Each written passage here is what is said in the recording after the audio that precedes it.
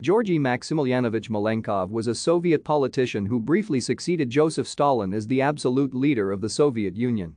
However, at the insistence of the rest of the Presidium, he relinquished control over the party apparatus in exchange for remaining premier and first among equals within the Soviet collective leadership.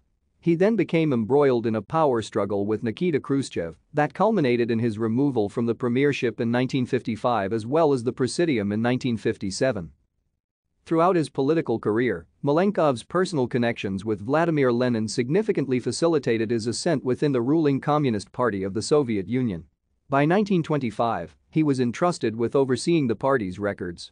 This brought him into contact with Stalin, who had by then successfully consolidated power as General Secretary of the Communist Party of the Soviet Union to become the de facto leader of the Soviet Union.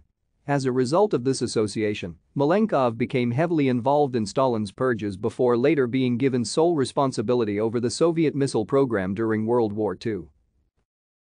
Thank you for watching. Like and subscribe if you would like to view more of our videos. Have a nice day.